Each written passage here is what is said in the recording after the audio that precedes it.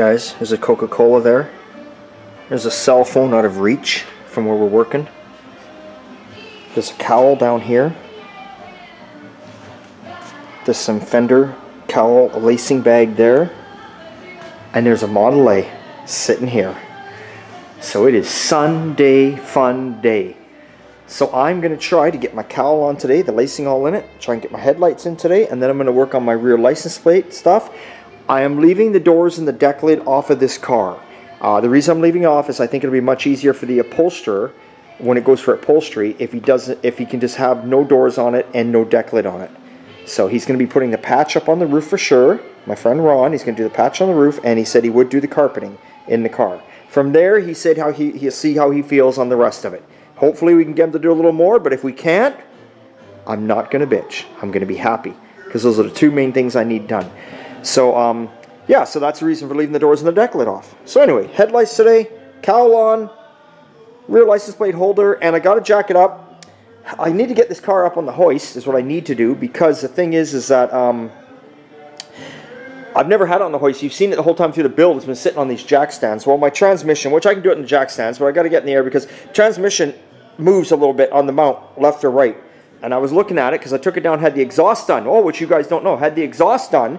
And when I was getting the exhaust done, I was looking underneath it, and my tranny's just a little bit off. So I just got to loosen the two bolts on the mount and just push her slightly over to get her straight. But it'd be nice to have it on the hoist and be able to look at it properly, right? But yeah, there's my exhaust pipes.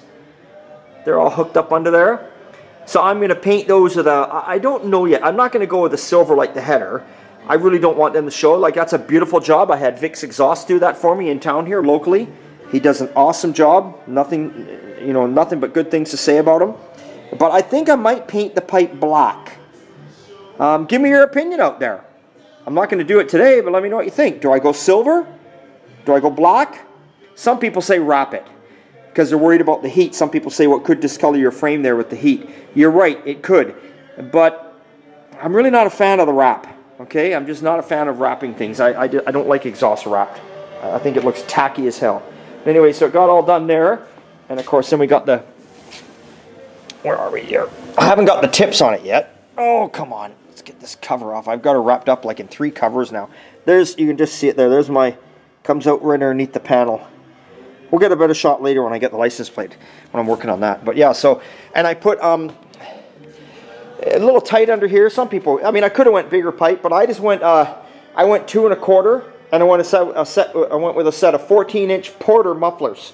Porter mufflers. Apparently those, they sound pretty good online, and yeah, I'm pretty happy about them. Oh, and I got to swap out my belt today. I remember in the last video I said the belt was, I put the wrong belt on it. Somebody was saying, I don't think you have enough room here between the valve cover and alternator. They'd mentioned, which was, you know, good eyes. But yeah, I've got over 1 inch here. And I remember this alternator sat really close to the valve cover before. I think actually the other belt I got is only a 1/2 inch shorter. So just cut this in half and it'll work out fine. So I'll get that on there. So yeah, and that's about it, because it's going to take time to do this. So let the when things are painted, it takes way longer. So let's let the fun and games begin by well, I'm going to start mounting the cowl, I think. Better make sure all my wiring and everything's tied up underneath here first still while I got the cowl off. It's easier to get to.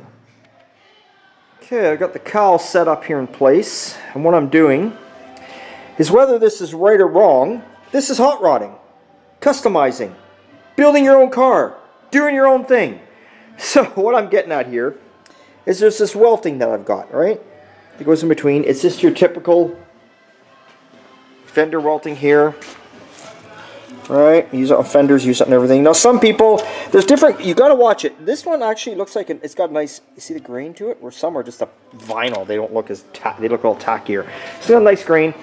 Some people may not want to use it. I'm using it because my lines, to be honest, aren't perfect between my tank and my cowl. I mean, my cowl and my front panel here, they're not perfect. So I put this in here and it hides where the imperfections are. Some people might have bodyworked that absolutely pristine perfect. I didn't. I built this car the way Henry Ford would have built it. I left the body panels alone, and how they line up is how they line up, believe it or not.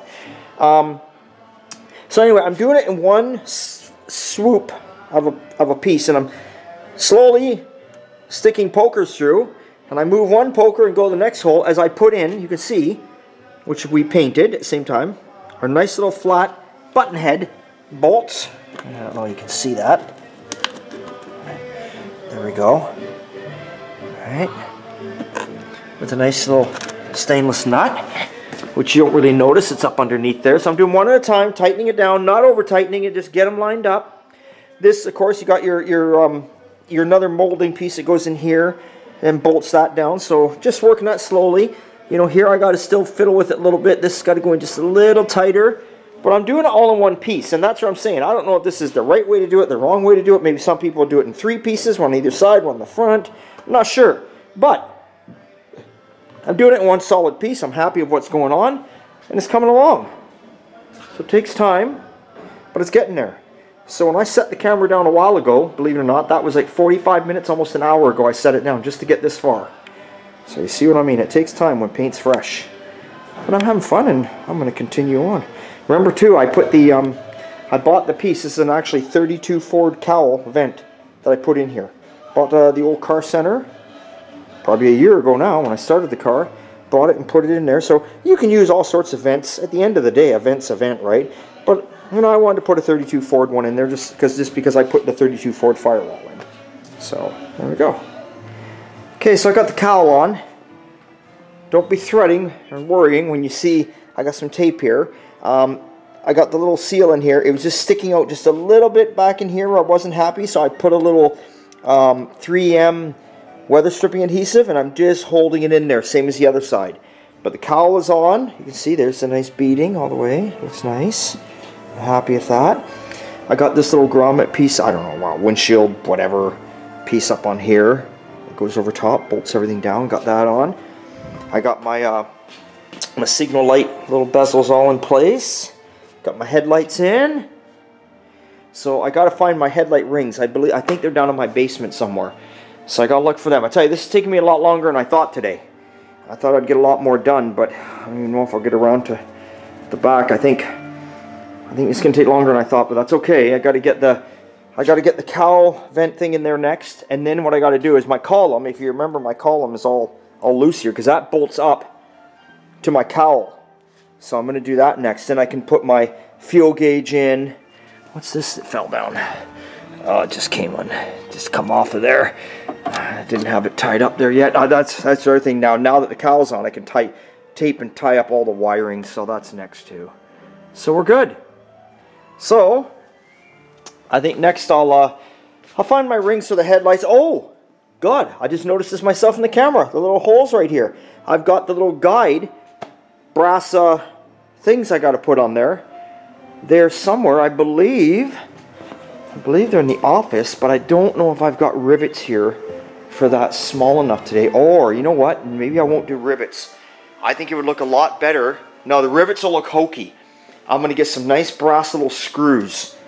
So I'll get those tomorrow. Where are they? Oh my good, there they are. There we go. Yeah, see, these are kind of a brassy color, so I'm going to get some nice little brass screws and put them on.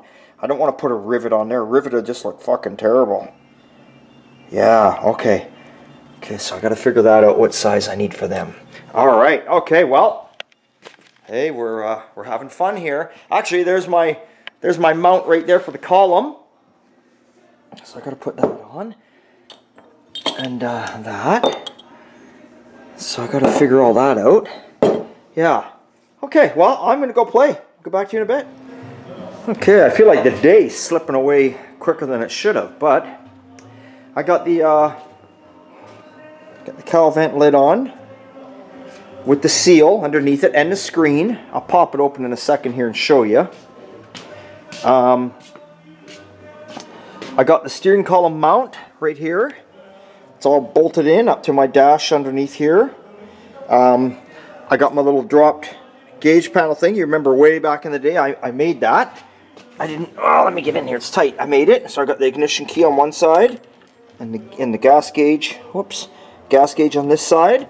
So I got everything mounted so the column's good and secure in there. Can't move it. What else did I get done? Tidied up the wiring. Like no more wires hanging down underneath. Sorry guys, it's a shitty filming, isn't it? No more wires hanging underneath that little bit there, which you can't see. I mean, I'm down on the ground pointing the camera under the dash. I'm not gonna tape these wires up. on this part. I'm going to leave it because they're labeled like every 2 or 3 inches. If there's an issue, I like the fact I can just look here and see it. Everything else I'm covering up with a nice loom, but I'm not going to touch those there. Just going to let them be. I'm running this old, I bought it. You buy it from Speedway Motors. It's like the cloth loom to go over top. So I'm running it where you see stuff, but under there, like I say, I'm not concerned about it. Where my wiring goes down through here, I ran it on that. And of course, you know, we'll run it down, obviously over here on the headlights. I got to still run it there. But yeah. So let me just get. I've got a handle here for the cowl vent somewhere. See the keyword I just said there? Somewhere. I did have one. I think I can find it. I had to stop looking for it because I felt like I was getting nowhere looking. But anyway, I do have to find it because. Okay, here we go. We're opening up. Oh God. There we go. First notch. Second. And it does have a third. There we go.